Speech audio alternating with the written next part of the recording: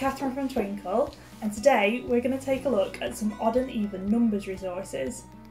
Odd and even numbers can be quite tricky to learn, but luckily here at Twinkl we've got lots of things to help you. These sorting sheets are split into odd and even numbers. You can help children to sort the number cards by pointing out that odd numbers will always end in 1, 3, 5, 7 and 9, and even numbers will always end in 0, 2, 4, 6 or 8.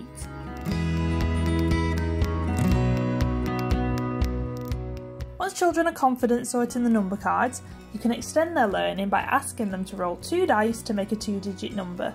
They should then sort this number into either odd or even. This resource makes odd and even paper chains. Simply cut the strips, sort the numbers into odd and even, and link them together.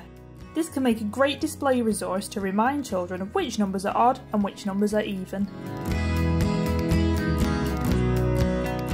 This Snakes and Ladders game is a great way for children to become more confident in finding odd and even numbers.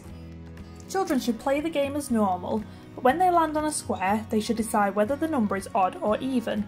If they get it right, they can stay on that square, and if they get it wrong, they should move back a square.